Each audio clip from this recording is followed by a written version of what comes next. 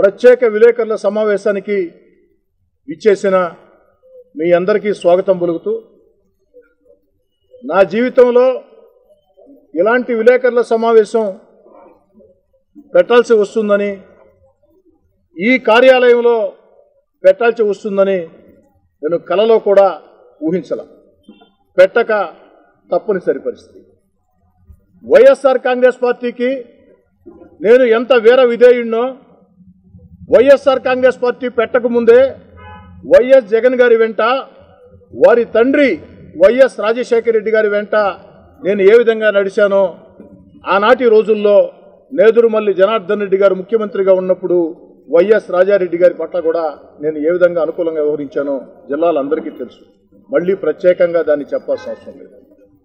5 ఏళ్లు వైఎస్ఆర్ కాంగ్రెస్ పార్టీ కష్టకాలంలో ప్రతిపక్ష ఎమ్మెల్యేగా నిరంతరం ప్రజల్లో ఉన్న పార్టీ జెండా భుజాన వేసుకుని ప్రజా సమస్యల పరిష్కారం కోసం ఆనాటి పాలకులకు వ్యతిరేకంగా ప్రతిపక్షంగా వ్యవహరించా, చిత్తశుద్ధితో అంకితభావంతో పనిచేశారు.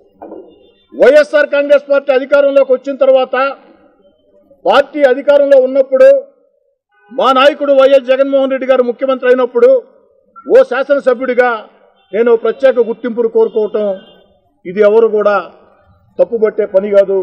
మీలో ఎవరైనా కూడా కోరుకునే పరిస్థితి.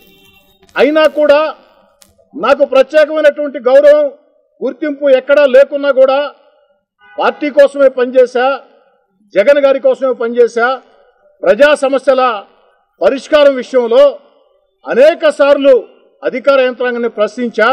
ఎందుకంటే ఓ శాసనసభ్యుడిగా పార్టీకి ఎంత విధేయుడిగా ఉండాలో, అదేవిధంగా ఓటేసి గెలిపించిన ప్రజలకు కూడా అంతే విధేయుడిగా ఉండాలా. మన కోసం జెండా మోసిన కార్యకర్తల కన్నీళ్లు తుడిచేదానికి కూడా ఆ ఎమ్మెల్యే పనిచేయాలా అని మనసా వాచా నమ్మిన రాజకీయ కార్యకర్తను నేను. అందుకే ఆనాడు ప్రతిపక్షంలో ఉన్నప్పుడు కూడా ఏ విధంగా చిత్తశుద్ధితో ఉన్నామో, అధికార పక్షంగా కూడా ప్రజా సమస్యల పరిష్కారం కోసం అధికార యంత్రాంగాన్ని ప్రశ్నించాను. నేను ఎక్కడా కూడా వైఎస్ జగన్ గారి గురించో, వైఎస్ఆర్ కాంగ్రెస్ పార్టీ గురించో ఒక్క పొరపాటు మాట్లాడాల. కొత్తగానే ఇప్పుడు మాట్లాడేది కాదు. ఏదైనా కొత్తగా నేను మాట్లాడుతున్నానంటే, ఆగస్టు నుంచి పవిత్ర బారాసాహి దర్గా ముఖ్యమంత్రి గారు 15 కోట్ల రూపాయల నిధులు ఇస్తే ఫైనాన్షియల్ క్లియరెన్స్ రాలేదు. ముఖ్యమంత్రి గారు జీవో ఇచ్చిన ఆర్థిక శాఖ కార్యదర్శి రావత్ గారు ఫైనాన్షియల్ క్లియరెన్స్ ఇవ్వటం లేదు, ఎందుకు ఇవ్వటం లేదని చెప్పని ఆ తర్వాత నవంబర్ డిసెంబర్లో మాట్లాడిన మాట, కొత్త మాట అదే. నెల్లూరు రూరల్ నియోజకవర్గంలో రోడ్లు కానీ, కాలువలు కానీ, జగనన్న లేఅవుట్లలో కనీస వస్తువులు కానీ, కొట్టాపాలెం కలుజు మీద బ్రిడ్జి సాధన కానీ, ఏదైతే అంబేద్కర్ భవన్, బీసీ భవన్ కానీ, ముస్లిం గురుకుల పాఠశాల కానీ, ఏదైతే నెల్లూరు రూరల్ నియోజకవర్గంలో ఆమంచర్లలో ప్రత్యేకమైనటువంటి సహజ నిర్మాణం కానీ, ఆ యొక్క రోడ్లు, కాలువలు, నిరంతర ప్రజా సమస్యలు, ఆ యొక్క సర్వేపల్లి కాలువ కట్ట మీద అదనం బ్రిడ్జి కానీ, ఇవన్నీ కూడా అనేక రోజులుగా, అంటే దాదాపుగా 3.5 సంవత్సరంగా ప్రతి మీటింగ్లో ప్రస్తావిస్తూ ఉన్న ఓ శాసనసభ్యుడిగా ఆ సమస్యల్ని అడగందే అమ్మైనా పెట్టదు, అడగాల్సిన బాధ్యత నాకుంది, అడుగుతూ ఉంది. అయితే బాధాకరం, ఎంత విధేయుడిగా వైఎస్ఆర్ కాంగ్రెస్ పార్టీకి పనిచేసిన నన్ను అనుమానం చూపులు చూసి మా నాయకుడు వైఎస్ జగన్ రెడ్డి గారి మీద ప్రత్యేకమైన ఇష్టంతో, గౌరవంతో అనేక అవమానాలు భరించావు. కానీ ఇన్ని అవమానాలు భరించినా చిత్తశుద్ధితో పార్టీ కోసం ముందుకు సాగాం, జగన్ గారి కోసం ముందుకు సాగాం. జగన్మోహన్ రెడ్డి గారు ఆంధ్ర రాష్ట్రంలో గడప గడప ప్రారంభించక ముందే నెల్లూరు రూరల్లో గడప గడప కార్యక్రమం చేయటం కానీ దాదాపు 50 రోజుల ముందే నేను నా కార్యకర్త పేరుతో కష్టాల్లో పనిచేసిన కార్యకర్తలకి అధికారంలోకి వచ్చిన ఎమ్మెల్యేలు అండగా ఉండాలా. కార్యకర్తల కన్నీళ్లు కారిస్తే ఆ నాయకుడు సర్వనాశనం అవుతాడు. కార్యకర్తల కళ్ళల్లో వెలుగులు ఉండాలా. తెల్ల చొక్కా వేసుకున్న కార్యకర్త వెనక ఎన్ని కష్టాలు ఉంటాయో ఓ రాజకీయ కార్యకర్తగా నా జీవితంలో అనుభవించాను. కాబట్టి ఆ కార్యకర్తల కన్నీళ్ల బాధ తీర్చాలని ప్రతి ఇంటికి వెళ్ళి ఆ కార్యకర్తలు కూడా చెప్పుకోలేని పరిస్థితుల్లో కుటుంబ సభ్యులతో మాట్లాడి నేను నా కార్యకర్త దాదాపు 150 రోజుల పాటు ఏ విధంగా రూరల్లో కొన్ని వేల ఇళ్లు తిరిగానో, కార్యకర్తల ఇళ్లు మీకు అందరూ కూడా తెలుసు. మరి ఇంత అంకిత భావంతో ఇంత చిత్తశుద్ధితో నిరంతరం ప్రజల్లో ఉంటూ వైఎస్ఆర్ కాంగ్రెస్ పార్టీ ఎమ్మెల్యే అభ్యర్థిగా రూరల్ నుంచి వైఎస్ జగన్ గారు నాకు అవకాశం ఇచ్చారు. రూరల్లో వైఎస్ జగన్ గారి గౌరవం పెంచాలా, పార్టీ గౌరవం పెంచాలా, ఓ శాసనసభ్యుడిగా నిరంతరం ప్రజల్లో ఉండి తిరిగి దీన్ని ఆ యొక్క వైఎస్ఆర్ కాంగ్రెస్ పార్టీని గెలిపిస్తే నా నాయకుడికి నేను ఇచ్చే రుణం తీర్చుకోవటం అంటే అదే అని బలంగా నమ్ముతూ రూరల్ నియోజకవర్గంలో వైఎస్ఆర్ కాంగ్రెస్ పార్టీని జగన్ గారి గౌరవం పెరిగేదానికి ఓ శాసనసభ్యుడిగా నేనేదో మహానాయకుడిని నేను చెప్పటంలే. ఆనాడు శ్రీరామచంద్రుడు లంకకు వెళుతూ ఉంటే ఉడత రాళ్లు వేసిన చందాన ఓ ఉడతా భక్తిగా నా వంతుగా నేను కష్టం చేశాను. మరి ఇంత కష్టాలు చేసిన నన్ను, అవమానాలు సైతం జగన్ గారి కోసం ఎదుర్కొన్న నన్ను ప్రజా సమస్యలను ప్రస్తావించానంటే మరి ప్రజా సమస్యలను ఎమ్మెల్యే ప్రస్తావించక తప్పే ఉంది అన్న ఆలోచన చేయకుండా నా ఫోన్ ట్యాపింగ్ చేయటం అంటే దొంగచాటుగా నేను ఎవరితో మాట్లాడుతున్నానో సంభాషణలు వినటం, ఫోన్ ట్యాపింగ్ దొంగచాటుగా సంభాషణలు వినటం. దాదాపు 4 నెలల ముందే ఓ ఐపీఎస్ అధికారి, నన్నంటే ఇష్టపడే ఐపీఎస్ అధికారి నాకు ఫోన్ చేసి, ఎమ్మెల్యే గారు మీ ఫోన్ ట్యాపింగ్ జరుగుతుంది జాగ్రత్త అంటే నేను ఆయన అడిగాను, నా ఫోన్ ఎందుకు ట్యాపింగ్ చేస్తారు? నేనేమైనా అక్రమ వ్యాపారాలు ఏమైనా చేస్తున్నానా? పార్టీ వ్యతిరేక కార్యక్రమాలు ఏమైనా చేస్తున్నానా? అలా ఏమీ చేసే పరిస్థితి లేదంటే, ఏమో సార్ ప్రతి మనిషికి రహస్యాలు ఉంటాయి కదా, ఫోన్ ట్యాపింగ్ జరుగుతుంది, ఫోన్ ట్యాపింగ్ దొంగచాటుగా సంభాషణలు వినండి అని వచ్చిన ఆదేశాల్లో మీ నెంబర్ కూడా ఉందని చెప్పని స్వయంగా చెప్పాడు. నేను నిజంగా నమ్మలా. ఎందుకు నమ్మలేదంటే నాకు ఫోన్ చేసిన అధికారి ముఖ్యమంత్రి గారిని ఏదో పని మీద కలిసి ఉంటాడు, ముఖ్యమంత్రి గారు అవకాశం లేక దాన్ని చేసి ఉండడు, అందుకే ముఖ్యమంత్రి గారి మీద లేదా ప్రభుత్వం మీద, ప్రభుత్వ అధికారుల మీద, సలహాదారుల మీద నాకేదో చెప్తున్నాడు అని భావించాను. కానీ కల్లో కూడా నా యొక్క ఫోన్ ట్యాపింగ్ చేస్తారని నేను ఊహించాను. కానీ 20 రోజుల ముందు, దాదాపుగా 20 రోజుల ముందు నా యొక్క ఫోన్కి ఆ యొక్క ఫోన్ ట్యాపింగ్ చేస్తున్నారని స్పష్టమైనటువంటి సాక్ష్యం దొరికింది. సాక్ష్యం దొరికిన గంటకే నేను తీవ్రంగా మనస్తాపానికి గురై అవమానాలు భరించాం. అనుమానాలు భరించాల్సిన అవసరం లేదు. ఏదైతే మా నాయకుడు వైఎస్ జగన్మోహన్ రెడ్డి గారికి నా మీద విశ్వాసం సన్నగిల్లి తర్వాత నా ఫోన్ ఈ యొక్క ప్రభుత్వంలో అధికారులు చేశారంటే ఎవరో చెప్తే చేసి ఉంటారు? ముఖ్యమంత్రి గారన్నా చెప్పాలా, లేక ప్రభుత్వ సలహాదారు సజ్జల రామకృష్ణారెడ్డి గారన్నా చెప్పాలా? అంత ఉన్నత స్థాయిలో చెప్పందే ఓ ఎమ్మెల్యే ఫోను అధికారులు ట్యాపింగ్ చేయరు. దాన్ని ఎత్తి అధికారులను ఎత్తినేయడం నాకు ఇష్టంలా, అది సమంజసం కాదు. అధికారులు ప్రభుత్వంలో ఎవరు ఉంటే ఆ పెద్దల మాటలు వింటారు. ఆ అధికారుల పనితీరు గురించి నాకు పూర్తిగా అవగాహన ఉంది. వారు చెప్పి ఉంటేనే చేసి ఉంటారు. తీవ్రంగా మనస్తాపం చెందారు. అనుమానించిన చోట ఒక్క క్షణం కూడా ఉండాల్సిన అవసరం లేదు అన్న ఒకటి నిర్ణయానికి వచ్చింది. దీంట్లో దాపరికం ఏమీ లేదు. నన్ను అనుమానించిన వెంటనే దాదాపుగా ఓ 20 రోజుల ముందు దాకా నాకు అలాంటి ఆలోచన కూడా లేదు. కానీ నన్ను అనుమానించారు, నా ఫోన్ ట్యాపింగ్ చేశారు, నేను ఎవరితో మాట్లాడుతున్నానో దొంగచాటుగా సంభాషణలు విన్నారు అని తెలిసిన వెంటనే ఒక్క క్షణం కూడా అనుమానించిన చోట ఉండాల్సిన అవసరం లేదు. నా తలరాత ఎలా ఉంటే అలా అవుతుంది, భగవంతుడు ఎలా రాసిపెట్టి ఉంటే అలా జరుగుతుందని చెప్పని నిర్ణయం తీసుకున్నాను. కానీ దానిని కూడా నేను ఎక్కడా కూడా ఈరోజు దాకా నా ఫోన్ ట్యాపింగ్ జరిగిందని అధికారికంగా మీకు ఎక్కడా కూడా చెప్పలా. కానీ మీ అందరి సాక్షిగా ఆరోగ్య రక్ష అన్న కార్యక్రమం, కొన్ని వేల మంది సామాన్య కుటుంబాలకు ఆరోగ్యపరంగా మేలు చేసే కార్యక్రమం, ఆ యొక్క కార్యక్రమాన్ని ప్రకటిస్తామని రథసప్తమి రోజు విలేకరుల సమావేశం పెడితే మీ సమక్షంలో మీరే సాక్షులు, మీడియా మిత్రులుగా మీరే సాక్షులు, కాదంటే చెప్పండి, 1కి 3 ఇంటెలిజెన్స్ అధికారులు అక్కడికి రావటం మీరు చూశారు. వారిని చూసి బాధ వేసి, ఏమయ్య ప్రజాస్వామిక వ్యవస్థలో ఇంటెలిజెన్సీని రాజకీయ కార్యక్రమాలు కోవటం అది సరైన చర్య కాదు. కానీ ఇప్పుడు అది ప్రతి ఒక్కరూ చేస్తున్నారు. ఎవరు ప్రభుత్వాల్లో ఉన్నా కూడా ప్రతిపక్షం మీద ఆ ఇంటెలిజెన్స్ వ్యవస్థని వాళ్ళ యొక్క ఆలోచన తెలుసుకునే దానికి వాడుతున్నారు. కానీ ఇదేం కర్మయా, ఇదేం కర్మ? అధికార పార్టీ ఎమ్మెల్యేల మీద నిఘా ఎందుకు అవసరమా?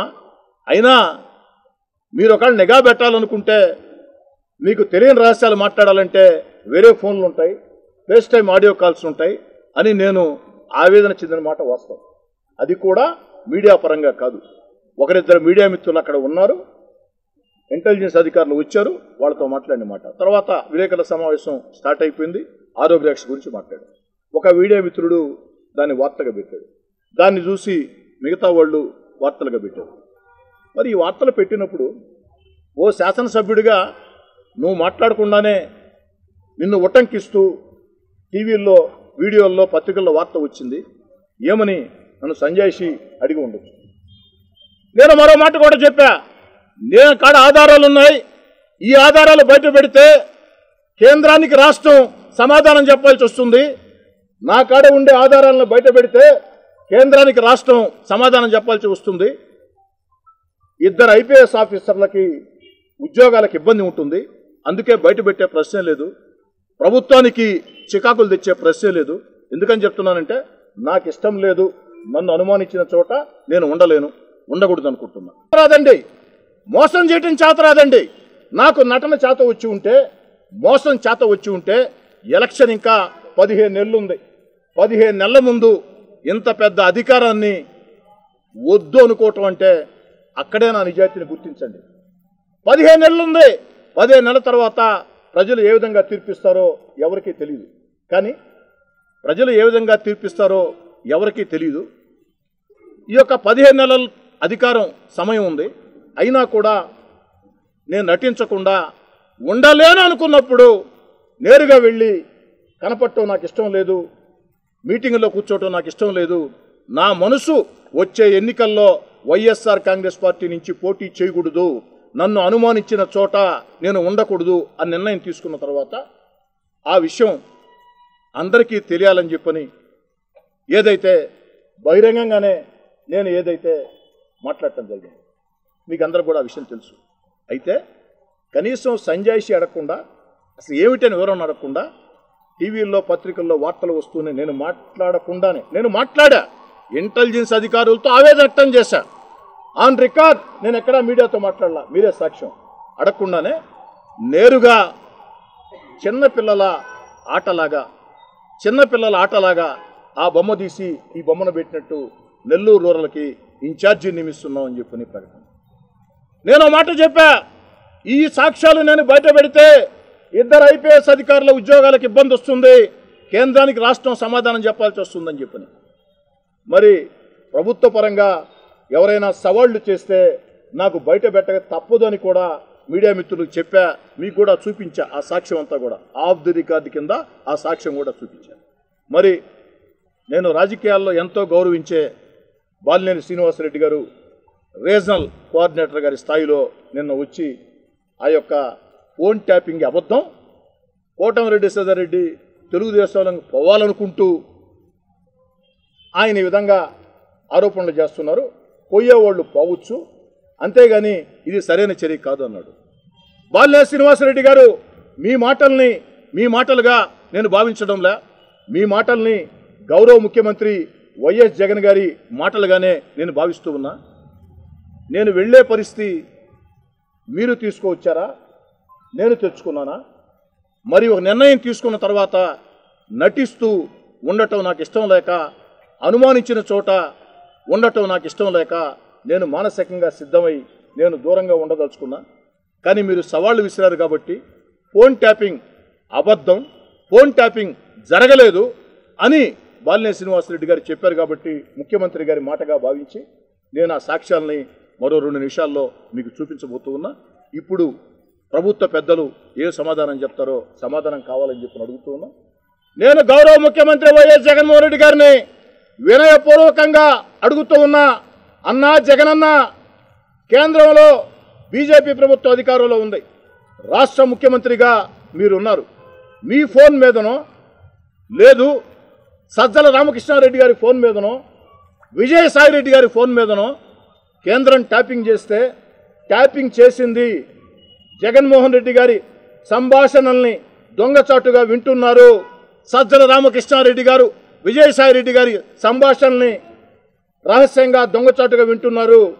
ది గ్రేట్ ముఖ్యమంత్రి గారి పేషీలో కీలక అధికారి ధనంజయ రెడ్డి గారు, రాష్ట్రానికి నేనే ముఖ్యమంత్రిగా భావించే ధనంజయ రెడ్డి గారి సంభాషణలు వేరే వాళ్ళు వింటున్నారు దొంగచాటుగా అన్న సాక్ష్యాలు మీకు తెలిస్తే, మీ కళ్ళ ముందుస్తే మీ స్పందన ఏ విధంగా ఉంటుంది?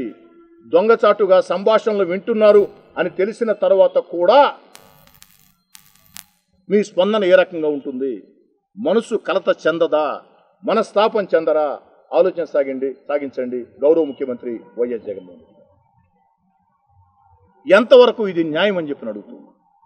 మరి ఈరోజు పొరపాటు చేసింది మీరు, తప్పు చేసింది మీరు తప్పు చేసి, మీరు పొరపాటు చేసి ట్యాపింగే జరగలేదని మాట్లాడుతున్నారు. మీకు అందరికీ ఒక మాట చెప్తున్నాను నేను. నాది ఐఫోన్, నా స్నేహితుడిది ఐఫోన్.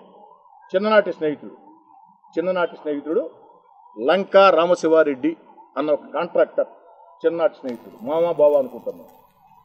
నా స్నేహితుడు నాకు ఒక రోజు ఫోన్ చేశాడు. ఏంది మామా ఆ రావద్దేంది, ఐఏఎస్ అధికారులదేంది, ఆ సీఎం పేష అధికారులదేంది అంటే, అవునరా ఈ విధంగా నా నియోజకవర్గంలో రోడ్లు కాలువలు సమస్య ఉంది, బారాసాయి దర్గా సమస్య ఉంది, గణేష్ ఘాట్ సమస్య ఉంది, పొట్టేపాళెం కలుజు వంతెన సమస్య ఉంది, వావులేటిపాడులో జగనన్న లేఅవుట్ 3000 ఇళ్ల సమస్య ఉంది, అంబేద్కర్ భవన్ సమస్య ఉంది, బీసీ భవన్ సమస్య ఉంది, ముస్లిం గురుకుల పాఠశాల సమస్య ఉంది, ఆమంచర్ల సెస్ సమస్య ఉంది. ఈ సమస్యల కోసం నువ్వు మాట్లాడుతూనే ఉండవు కదా, చాలా సంవత్సరాల నుంచి అన్నాడు. నేను మాట్లాడుతూ ఉన్నా, ముఖ్యమంత్రి గారు కూడా సంతకాలు పెట్టారు 3.5 సంవత్సరం ముందే. ఈ రోజు దాకా జీవోలు కూడా రాలా, కొన్ని జీవోలు వచ్చినా ఫైనాన్షియల్ క్లియరెన్స్ కూడా రాలా. ఇదే మాట్లాడాను. అలా కాదు మామ, వాళ్ళు ముఖ్యమంత్రికి సొంతం, ముఖ్యమంత్రి గారి ఇంట్లో మనుషులు, వాళ్ళతో ఎందుకు నీకు తగాదంటే, ముఖ్యమంత్రి నాకు బాధేసి, ముఖ్యమంత్రి గారికి వాళ్ళు ఎలా సొంతం అవుతారు? ప్రభుత్వంలో ఎవరు అధికారంలో ఉంటే అధికారులు ప్రభుత్వానికి అనుకూలంగా పనిచేయాలా? గతంలో చంద్రబాబు నాయుడు గారు ముఖ్యమంత్రిగా ఉన్నప్పుడు కూడా రావత్ గారు ఉన్నారు, కిరణ్ కుమార్ రెడ్డి గారు ముఖ్యమంత్రిగా ఉన్నప్పుడు కూడా రావత్ గారు ఉన్నారు. ముఖ్యమంత్రి గారికి సొంతం అంటే, ముఖ్యమంత్రి గారికి పార్టీ జెండాలు మూసే మనం సొంతంరా, నేను సొంతం, నువ్వు సొంతం, లక్షలాది పార్టీ కార్యకర్తల సొంతం, ఎమ్మెల్యేలు సొంతం, నాయకులు సొంతం, జడ్పీ చైర్మన్ల సొంతం, మేయర్లు సొంతం, మున్సిపల్ చైర్మన్ల సొంతం. ఒకవేళ ముఖ్యమంత్రి గారు అలా కాదు, నాకు రావత్ గారే సొంతం అనుకుంటే, నాకు సీఎం పేషి ధనంజయ రెడ్డి గారే సొంతం అనుకుంటే, నేను కూడా సొంతం అనుకునే వాళ్ళు చాలామంది ఉంటారు, వారు కానప్పుడు మరొకరిని నేను కూడా చూసుకోవాల్సిన పరిస్థితి ఉంటుంది కదా అని ఆవేదనతో మాట్లాడినమాట వాస్తవం. దాంట్లో ఏం తేడా. తమాషా ఏమిటంటే, నాది ఐఫోన్, నా ఫ్రెండ్ది ఐఫోన్, నేను రికార్డ్ చేసే పరిస్థితి లేదు, అతను రికార్డ్ చేసే పరిస్థితి లేదు. ఏమంటే అవునా కదా? మరి రాష్ట్ర ఇంటెలిజెన్స్ చీఫ్ సీతారామాంజలి గారు, రాష్ట్ర ఇంటెలిజెన్స్ చీఫ్ అంటే ప్రభుత్వానికి కళ్ళు చెవులు, వారు సొంతంగా ఏది చేయరు. ముఖ్యమంత్రి గారి కార్యాలయమో, ముఖ్యమంత్రి గారో లేదా ముఖ్యమంత్రి గారి సలహాదారులో ఆదేశిస్తేనే చేస్తారు. వారు నాకు ఫోన్ చేశారు ఒకరోజు. నాతో బాగానే ఉంటాడు ఆయన, నాకు ఆయనతో విభేదాలు కూడా ఏం లేవు. అయ్యా ఎక్కడ ఉన్నావు అని అడిగాడు. సార్ నెల్లూరులో ఉన్నాను అన్నా. ముఖ్యమంత్రి గారికి మీరంటే చాలా ఇష్టం, నాకు కూడా మీరంటే చాలా ఇష్టం, మీరు ఎందుకయ్యా అలా మాట్లాడుతున్నారు అని అన్నాడు. నేను తప్పే మాట్లాడానయ్యా, జిల్లా పరిషత్ మీటింగ్లో ఏం మాట్లాడానో, డీడీఆర్స్లో అదేం మాట్లాడానో, ముఖ్యమంత్రి గారు నన్ను పిలిచినప్పుడు ఏం మాట్లాడానో అదే మాట్లాడుతున్నాం, పొరపాటే మాట్లాడలేదే, నేనేదో వేరే పార్టీ నాయకులతో రహస్య సంభాషణలు చేయలేదే, మీరు ఎటు ఫోన్ ట్యాపింగ్ చేస్తున్నారు కదా, మరి ఆ సంభాషణ వినిపించండి ఏదైనా ఉంటే అని మాట్లాడితే, మీకు ఒకసారి ఆడియో పంపించండి అయ్యా నన్న. ఆడియో పంపించారు, విన్నా. ఇది నాదే, వాయిస్ నాది కాదు అని చెప్పొచ్చు, వాయిస్ నాదే, నా ఫ్రెండ్తో నేను మాట్లాడిన మాటలు కరెక్టే. మరి ఈరోజు అది ట్యాపింగా కాదా? నేను ఫోన్ ట్యాపింగ్, నా సంభాషణల్ని దొంగచాటుగా విన్నారు అని నేను అంటున్నా. మరి ఫోన్ ట్యాపింగ్ కాదంటే ఇప్పుడు నేను చూపించే ఆధారం చూసిన తర్వాత మీకు వారు సమాధానం చెప్పాలా, లేదు వారే చెప్పాలా, ఇంకేమిటని? ఫోన్ ట్యాపింగ్ అని నేను అంటున్నా. ఫోన్ ట్యాపింగ్ అని నిరూపించేదానికి ఈ ఒక్క ఆధారం నా దగ్గర ఉంది, ఈ ఆధారం మీకు చూపిస్తున్నా. ఫోన్ ట్యాపింగ్ కాదు అని నిరూపించాలంటే సమస్త ప్రభుత్వ వ్యవస్థలు మీ చేతుల్లో ఉన్నాయి. అన్ని వ్యవస్థలు మీ చేతుల్లో ఉన్నాయి. మీరు ఫోన్ ట్యాపింగ్ కాదు అని నిరూపించాలంటే అది మీ చేతుల్లో పని. నేను ఫోన్ ట్యాపింగ్ అంటున్నా, మీరు ట్యాపింగ్ కాదు అంటున్నారు. మరి మీ చేతుల్లో అన్ని వ్యవస్థలు ఉన్నాయి. నా చేతుల్లో ఉన్న ఆధారం నేను చూపిస్తున్నా. 2 ఐఫోన్ల మధ్య సంభాషణ రికార్డు చేయలేనప్పుడు మరి ట్యాపింగ్ గాక ఏమవుతుందని అంటున్నా. ఈరోజు ఎమ్మెల్యేల మీద ట్యాపింగ్ చేశారంటే ఇది ఎమ్మెల్యేలు తాగదు, మంత్రుల మీద చేస్తారు, హైకోర్టు చీఫ్ జస్టిస్ మీద చేస్తారు, జడ్జిల మీద చేస్తారు, ఐఏఎస్ మీద చేస్తారు, ఐపీఎస్ మీద చేస్తారు, ఎంపీల మీద చేస్తారు, మీడియా యాజమాన్యాల మీద చేస్తారు, విలేకరుల మీద చేస్తారు. ఎవరి మీద కావాలనుకుంటే వాళ్ళ మీద చేయగలుగుతారు. ఇది న్యాయమా? ఇది ధర్మమా? మిమ్మల్ని అడుగుతున్నా, మిమ్మల్ని అందరినీ నేను. మీరు ఒక మీడియాలో పనిచేస్తూ ఉన్నారు విలేకరులుగా. మీ యాజమాన్యాలు మీ విలేకరులుగా పనిచేస్తున్న మీ మీద టెలిఫోన్ ట్యాపింగ్ చేస్తే, దొంగచాటుగా మీ సంభాషణలు వింటే ఆ మీడియా సంస్థలో ఒక్క క్షణమైనా మీరు ఉంటారా? నమ్మకం లేని చోట, నమ్మకం సన్నగిలిన చోట ఉంటారా? 3 తరాలుగా ఆ యొక్క కుటుంబంతో ఉన్న, వైఎస్ఆర్ కాంగ్రెస్ పార్టీ కష్టకాలంలో ఉన్న, జగన్ గారికి వీర విధేయుడిగా ఉన్న నా మీద ఫోన్ ట్యాపింగా? అలాంటి చోట నేను ఉండాలా?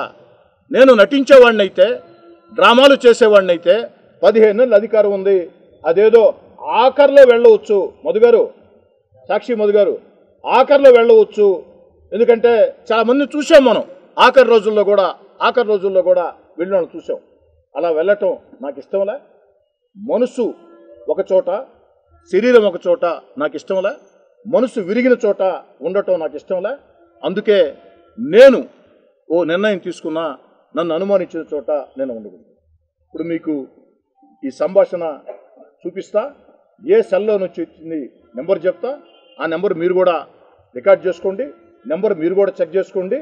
ఇంటెలిజెన్స్ డీజీ సీతారామాంజలి గారిది ఆ నెంబరా కాదా మీరు కూడా చెక్ చేసుకోండి.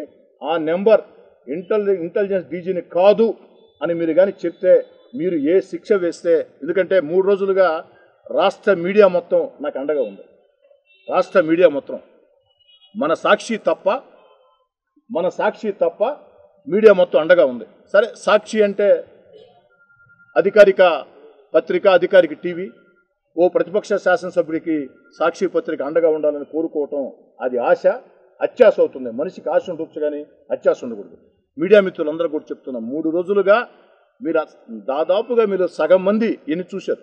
అయినా మీ ద్వారా బయట ప్రపంచాన్ని తెలియదలుచుకున్నాం.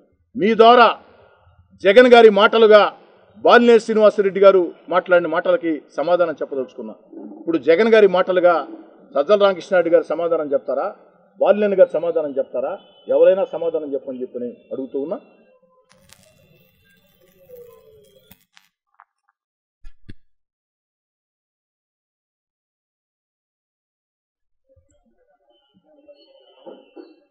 సార్ ఒక్కసారి మీకు చూపిస్తాను సార్. ఇప్పుడు 98499 98499 98499 6600 6600 98499 6600 98499 6600.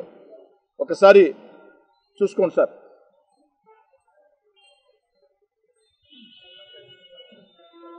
మీకు అందరికీ ఆడియో కూడా పంపిస్తాం సార్. ఆడియో స్క్రీన్ షాట్ కూడా మళ్ళీ మిలోయా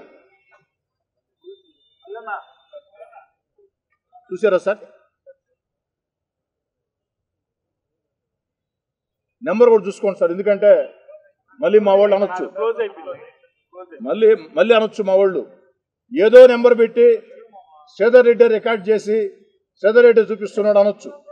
వేరే నెంబర్ని, మా ఎన్టీవీ అమర్ గారి నెంబర్ని, లేకుంటే 10 టీవీ దేవా గారి నెంబర్ని, టీవీ9 మురళి గారి నెంబర్ని, లేకుంటే టీవీ4 రాజేష్ గారి నెంబర్ని, ఈటీవీ రాజారావు గారి నెంబర్ని, ప్రైమ్ నరేష్ నెంబర్ని పెట్టి దాని మీద ఇంటెలిజెన్స్ చీఫ్ అని చెప్పడం. అందుకే ఈ నెంబర్ కూడా జూమ్ చేసుకోండి ఒకసారి దయచేసి. నేను ఎప్పుడూ గాలివాటుకు మాట్లాడేవాడిని కాదు సార్, ఆషామాషిగా మాట్లాడేవాడిని కాదు సార్. నా కాడ స్పష్టమైన ఆధారాలు లేకుండా నేను మాట్లాడను. తొడలు కొట్టే సంస్కృతికి నేను వ్యతిరేకం. ఆధారాలు ఉంటేనే మాట్లాడతా. మనసులో ఇష్టం ఉంటేనే మనిషి వెంట నడుస్తాను తప్ప మనసులో ఇష్టం లేకుండా కష్టం పెట్టుకుని మనిషి వెంట నడిచే నాకు ఇష్టం లేదు. చూశారు సార్, నెంబర్ కన్ఫర్మ్ చేసుకున్నారు సార్? ఓపెన్ చేస్తారు ఇక్కడ దానికోసం. కాదు సార్, నా దగ్గర నెంబర్ ఉంది కదా సార్. టూ కార్లో సార్ ఒక పని చేయండి సార్, మీరు ఆయనతో అడగండి ఈ నెంబర్, ఆయన మీ స్టేట్ వాళ్ళు చెప్పండి ఈ నెంబర్ అయిందా కదా అని. ఎందుకంటే ఈ నెంబర్లో నుంచి నాతో మాట్లాడేది.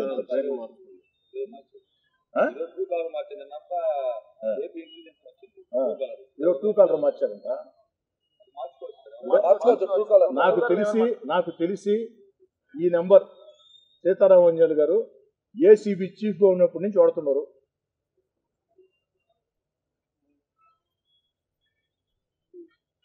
మళ్ళీ టూ కాలర్ను అదే ఫోటో అది స్క్రీన్ షాట్ ఆడియో ప్రెస్ అంతా పెట్టేసి సార్ వినండి సార్.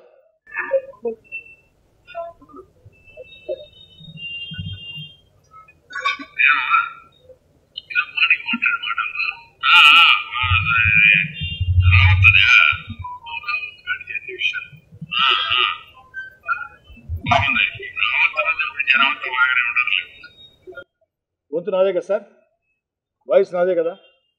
ప్రజల కోసం చూపించడం తప్ప మీడియా మిత్రులందరికీ ఇప్పటికీ చాలా మంది చూపించుండాలి. ఇప్పుడు చెప్పండి సార్, దీన్ని టెలిఫోన్ ట్యాపింగ్, దొంగసాటుగా సంభాషణలు వినటం అంటారా లేదా?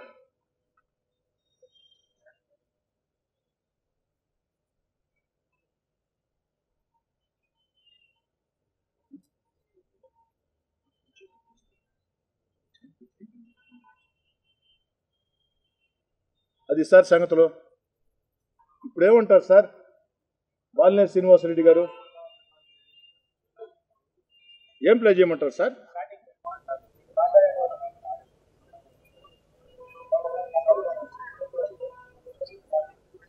పంపించండి సార్. అది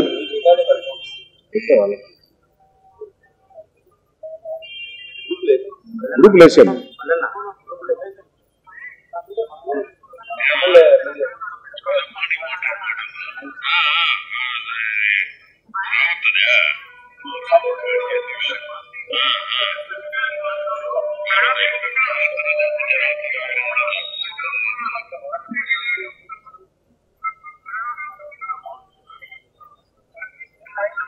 సార్ కలిసి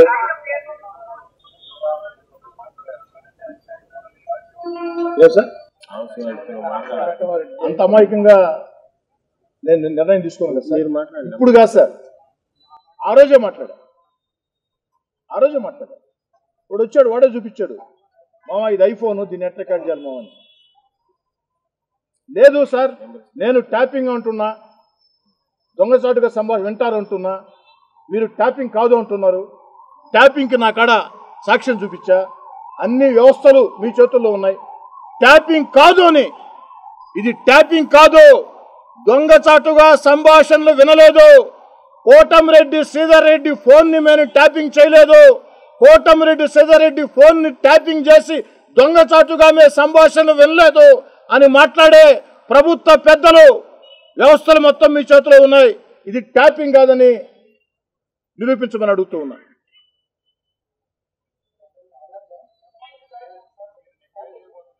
సార్, కేంద్ర హోంశాఖకి లిఖితపూర్వకంగా ఫిర్యాదు చేయబోతున్నా. ఎందుకంటే ఇది నా ఒక్కడి సమస్య కాదు. మీడియా మిత్రులుగా మీరు ఆలోచన చేయండి, ఆంధ్ర రాష్ట్రంలో ఉండే కోట్ల మంది ప్రజలు ఆలోచన చేయండి.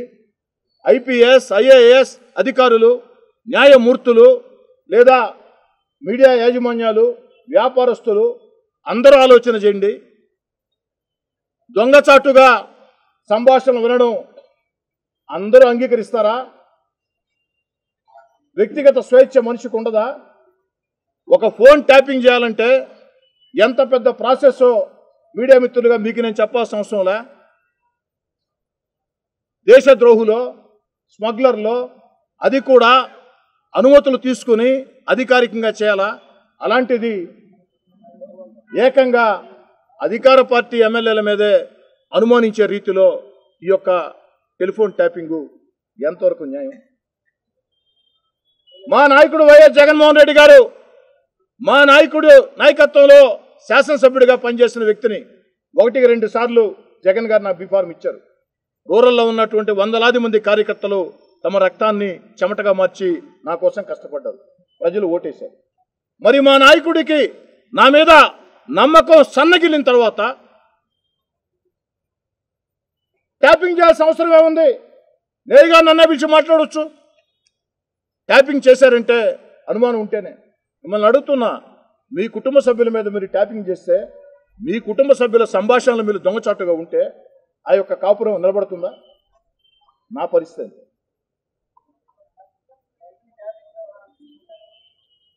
కాదు దేవ గారు. ఒక శాసనసభ్యుడి మీద ట్యాపింగ్ చేయాలంటే ముఖ్యమంత్రి గారు లేదా సజ్జల రామకృష్ణారెడ్డి గారు వారి ఆదేశాలు లేకుండా అధికారులు ట్యాపింగ్ చేస్తారా? ఇది సాధ్యమయ్యే పనేనా? మరి ట్యాపింగే ప్రభుత్వంలో పెద్దలు చేయిస్తూ ఉంటే ఏమని చెప్పాలా? ఎలా చెప్పాలా? ఆధారం దొరికింది. ఆధారం దొరికిన తర్వాత ఆధారం చూపించి జగనన్న నా ఫోన్ ట్యాపింగ్ చేస్తున్నారు అని ట్యాపింగ్ ఆపించుకోవాలనా? అనుమానించారు. అనుమానించిన చోట ఉండాల్సిన అవసరం లేదు. నిర్ణయం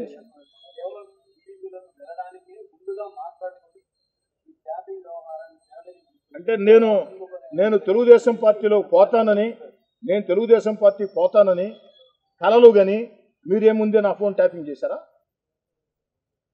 సూటిగా సమాధానం చెప్పండి. నేను అడిగేది ఒకటే, ఇది ట్యాపింగా కాదా? నేను ట్యాపింగ్గా అంటున్నా. ప్రభుత్వ వ్యవస్థలు మొత్తం మీ చేతిలో ఉన్నాయి. ట్యాపింగ్ కాదు అంటే నేను ఏ ఆధారాలతో ట్యాపింగ్ అని మాట్లాడుతున్నానో మీరు అదే ఆధారాలతో ట్యాపింగ్ కాదు అని నిరూపించండి. అమర్ గారు, నేను మళ్ళీ చెప్తున్నా, దీంట్లో దాపరికం ఏమీ లేదు, ముసులో గుద్దులాట ఏమీ లేదు. టెలిఫోన్ ట్యాపింగ్ ఎవిడెన్స్ నాకు దొరికిందాకా నాకు వేరే ఆలోచనలు కూడా లేవు. టెలిఫోన్ ట్యాపింగ్ చేశారు, నా సంభాషణల్ని దొంగచాటుగా విన్నారు, నిర్ధారణకు వచ్చిన తర్వాత నా ఇష్టం వచ్చిన ఆలోచనలు నేను చేసుకోవచ్చు. నా ఇష్టం. ఇది ఎప్పుడు అమర్ గారు? ఇది జరిగింది ఎప్పుడు? 3 నెలలుగా ట్యాపింగ్ ఉంది. 20 days బ్యాక్ నాకు సాక్ష్యం దొరికింది. సాక్ష్యం దొరికిన దాకా నేను మాట్లాడాల, నమ్మలా. నా మీదేంది, మా ప్రభుత్వం ఏంది, ట్యాపింగ్ పెట్టేది ఏంది, నేను నమ్మలా. స్పష్టమైన ఆధారం దొరికిన తర్వాత మీకే దొరుకుతుంది, మీరు నమ్మరా? చెప్పండి బాలకృష్ణ గారు. భవిష్యత్ జనరేషన్ సార్. వైఎస్ఆర్ కాంగ్రెస్ పార్టీలో నేను నమ్మకం లేని చోట, నేనేదో వైఎస్ఆర్ కాంగ్రెస్ పార్టీలో నమ్మకం లేని చోట నేను ఉండదలుచుకోలేదు. భవిష్యత్ కార్యాచరణ భవిష్యత్తులో ప్రకటిస్తాం. ఈ రోజుకి ట్యాపింగ్ మీదే మాట్లాడుకున్నాం. ట్యాపింగ్ కాకుండా మిగతా విషయాలు మాట్లాడితే ఆ యొక్క సమస్య పక్కదారి పెట్టే అవకాశం ఉంది. నా ఉద్దేశం ఒకటే, నేను గాలివాటుకు ఆరోపణలు చేసేవాడిని కాదు, నేను ఆధారాలు లేకుండా మాట్లాడేవాడిని కాదు. నా విషయం మీకు తెలుసు, అనేక సంవత్సరాలుగా స్పష్టమైన ఆధారాలతో మాట్లాడే. దీన్ని రాద్ధాంతం చేయటం కూడా నాకు ఇష్టం లే. వద్దు అనుకున్నా మౌనంగా వైఎస్ఆర్ కాంగ్రెస్ పార్టీలో నుంచి నిష్క్రమించదలుచుకున్నా మౌనంగా. కానీ నా మౌనాన్ని తప్పుగా భావించి నన్ను దోషిగా నిలబెట్టాలా అని ప్రభుత్వం చేస్తే, అయ్యా నేను దోషిని కాదు, నా విషయంలో మీరు తప్పు చేశారు, నేను తప్పు చేయలేదు అని నా యొక్క శీలాన్ని కాపాడుకునేదానికి, నా యొక్క వ్యక్తిత్వాన్ని కాపాడుకునేదానికే మీకు ఈరోజు ఈ యొక్క బహిరంగంగా చూపించారు.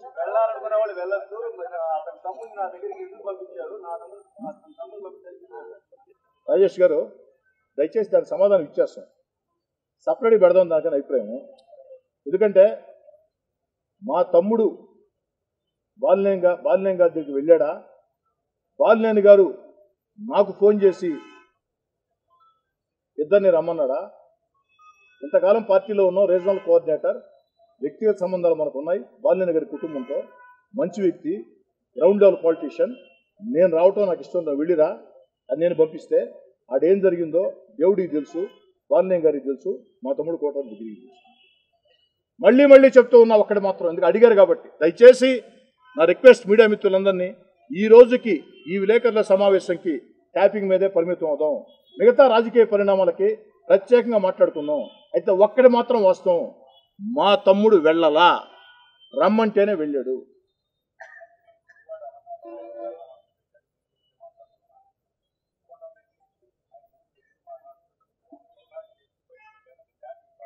ఒకటి మురళి గారు, ఐఫోన్లో రికార్డింగ్ ఫెసిలిటీ ఉందా?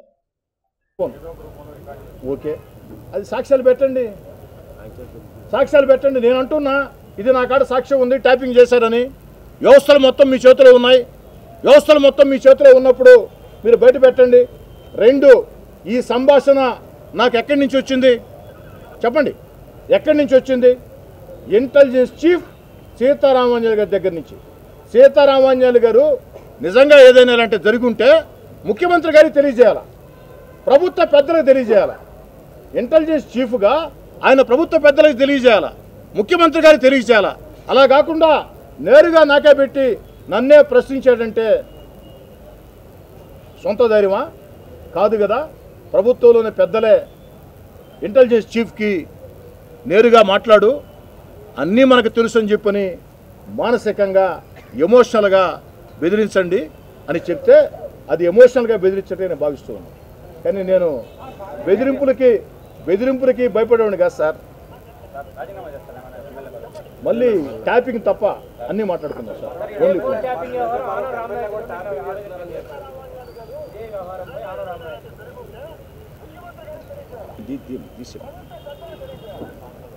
మీరు ఆలోచన చేయండి. ఒక ఇంటెలిజెన్సీ చీఫ్ అలాంటి ఆధారాలు ఉంటే ఎవరికి తెలియజేయాలా? నిజంగా ఎవరో రికార్డ్ చేసి ఆయన పంపించుంటే ఎవరికి తెలియజేయాలా? ముఖ్యమంత్రి గారికి చెప్పాలా, సలహాదారులు చెప్పాలా, అంతే కదా.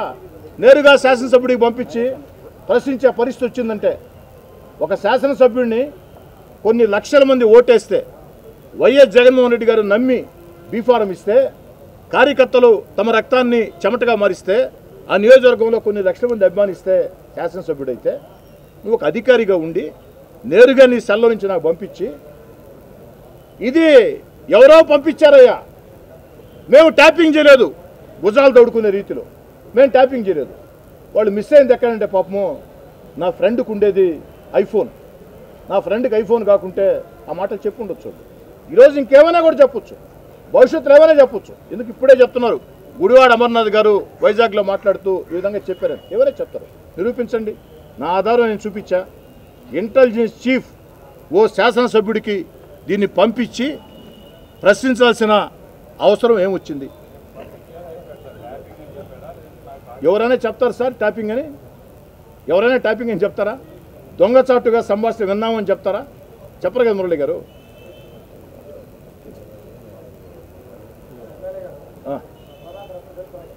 బాలకృష్ణ గారు,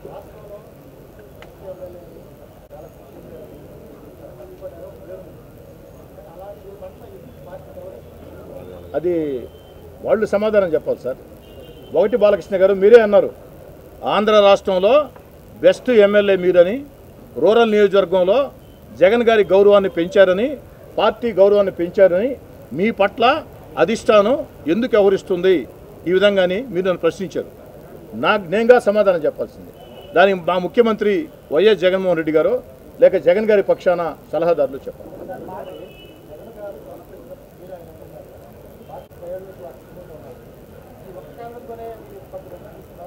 ఇది చిన్న కారణం అంటారా?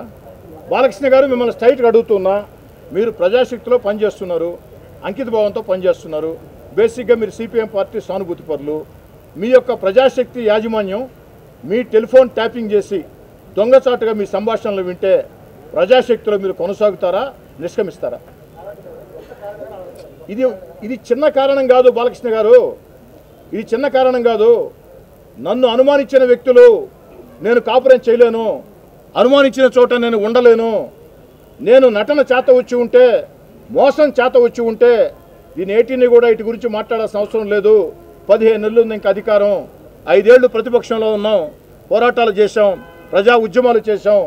మరి ఈరోజు 15 నెలల ముందు నేను ఈ విధంగా మాట్లాడితే జరగబోయే పరిణామాలు నాకు తెలియదా? నేను ఎన్ని ఇబ్బందులు పడతానో నాకు తెలియదా? నన్ను ఎన్ని రకాలుగా ఇబ్బందులు గురి చేస్తారో నాకు తెలియదా? అన్నిటికీ సిద్ధమయ్యే మాట్లాడుతూ ఉన్నా. నేను మనసు ఒక చోట, శరీరం ఒక చోట, నాకు ఇష్టం లేదు. నన్ను అనుమానించారు, నేను ఉండదలుచుకోవాలా. ఆఖరి దాకా ఉండి ఆఖరిలో వెళ్ళే తత్వం నాది కాదు. అందుకే నాకు అనుమానించిన వెంటనే కొన్ని మా వాళ్ళతో మాట్లాడాల్సిన సమస్యలు ఉన్నాయి కాబట్టి కొంత సమయం తీసుకున్నా. ఆ రోజే నిర్ణయం తీసుకున్నా, సమయం తీసుకుని అది కూడా గౌరవంగా నిష్క్రమిస్తామనుకున్నాం. కానీ వాళ్ళు రెచ్చగొట్టి ఆధారాలు, ఎందుకంటే దీనివల్ల ఆ అధికారులకు ఇబ్బంది, ప్రభుత్వానికి ఇబ్బంది, నాకు ఇష్టం లేదు అలా పనులు చేయటం, తప్పనిసరి పరిస్థితుల్లో నా కోసం మీరే చేయించారని చెప్పని కూడా మాట్లాడుతున్నారు.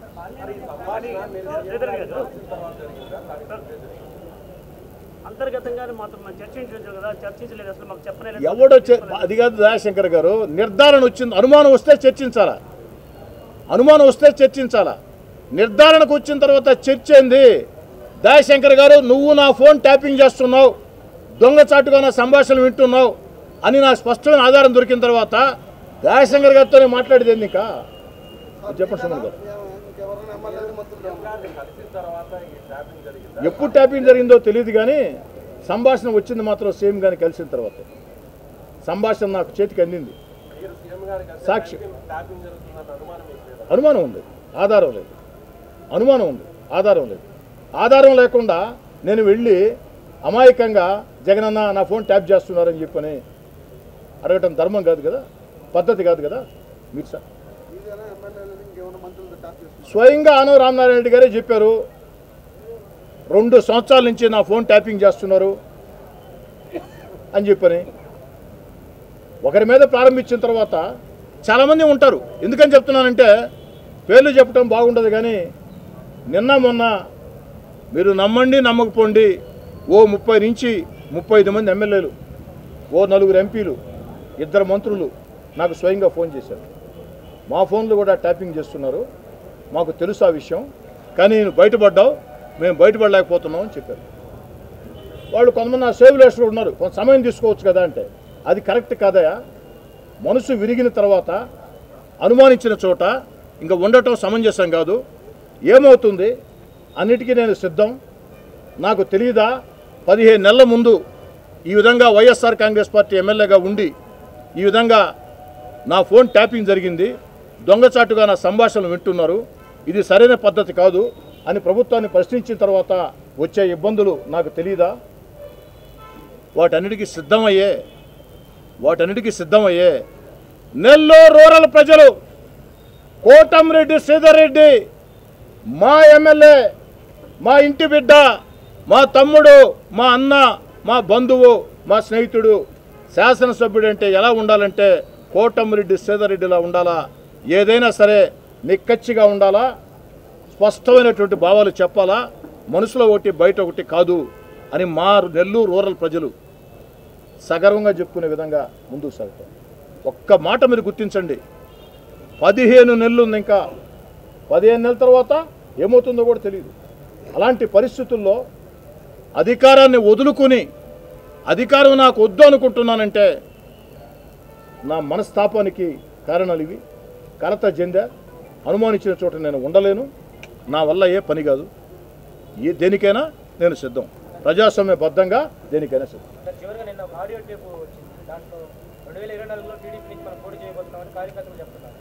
అంటే కార్యకర్తలు అడిగారు, అన్న బాగానే ఉంది, నెక్స్ట్ ఎలక్షన్స్ ఎట్టా అని చెప్పి. తెలుగుదేశంలో పోటీ చేయాలని ఆలోచన ఉందా? కానీ నిర్ణయించాల్సింది ఎవరు? నేను కాదు కదా, చంద్రబాబు నాయుడు గారు. తెలుగుదేశం పార్టీలో ఎవరు అభ్యర్థులో నిర్ణయించాల్సింది నేను కాదు కదా, చంద్రబాబు నాయుడు గారు. కార్యకర్తలతో మాట్లాడేటప్పుడు వాడు అడిగిన ప్రశ్నకు సమాధానం చెప్పారు. నెక్స్ట్ ఏందన్నా మనం ఏం చేయాలనుకుంటున్నాం, ఎలా పోటీ చేయాలనుకుంటున్నాం అంటే తెలుగుదేశం పార్టీలో పోటీ చేయాలని నా కోరిక ఉందా? మరి చంద్రబాబు గారి ఇష్టం, వారు నిర్ణయించాలా, అది భవిష్యత్తులో మాట్లాడుకుందాం. ఈ ఫోన్ ట్యాపింగ్ చూడండి అని చెప్పి తెలియదు.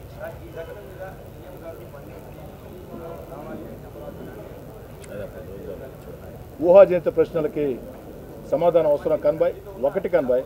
ఇందాక నుంచి మనం బతిలాడుకునేది ఏంటంటే బతిలాడుకుంటుండా ఫోన్ ట్యాపింగ్ పక్కదారి పట్టొద్దు, ఫోన్ ట్యాపింగ్ పక్కదారి పట్టొద్దు, దొంగచాటుగా సంభాషణలు విన్నారు, ఆధారాలు చూపించాను అని చెప్పని. అయినా నేనేదో మహానాయకుడిని అని చెప్పటంలా.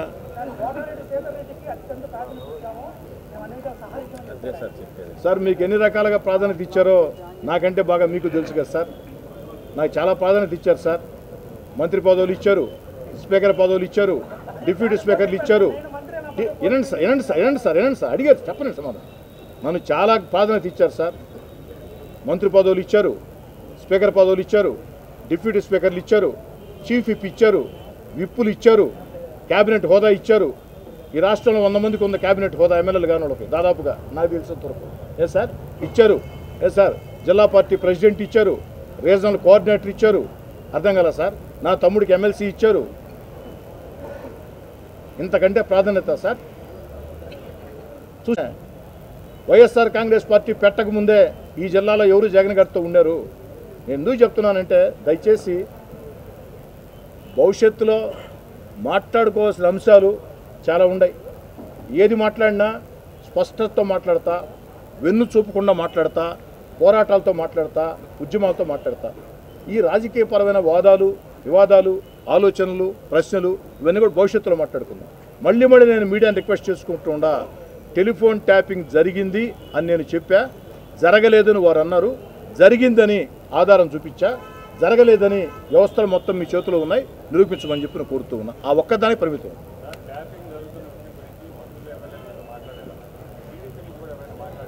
ఎవరు మాట్లాడలేదు సార్, నాతో టీడీపీ నుంచి ఎవరు మాట్లాడలేదు. అంటే నాకు టీడీపీ వాళ్ళ నెంబర్లు ఉండవు కదా సార్, చాలా నెంబర్లు ఎత్తుకోవాలా అంటే ఫోన్లు ఇదైపోయి. మా వాళ్ళ నెంబర్లు అంటే ఉంటాయి కాబట్టి 30 నుంచి 35 ఎమ్మెల్యేలు మాట్లాడారు సార్, ఎంపీలు మాట్లాడారు సార్. అదో మనోడు చెప్తున్నాడు, నరేష్ గారు, రామనారాయణ గారు ఫోన్ కూడా ట్యాప్ చేశారు. నేను చెప్పేది, నేను ఎప్పుడు బయటపడ్డానండి? నేనేం బయటపడ్డాను? నేను చెప్పింది ఇప్పుడే కదా, ఇప్పుడు దాకా ఎప్పుడు మాట్లాడాలి కదా. ఏమండి నేను ఎప్పుడైనా మాట్లాడానా? ఇదే కదా ఫస్ట్ టైం మాట్లాడుతున్నది. అంటే ఒక అధికారి నాకు సమాచారం ఇచ్చాడు సార్. ఆ అధికారి పేరు ప్రాణం పోయినా చెప్పను.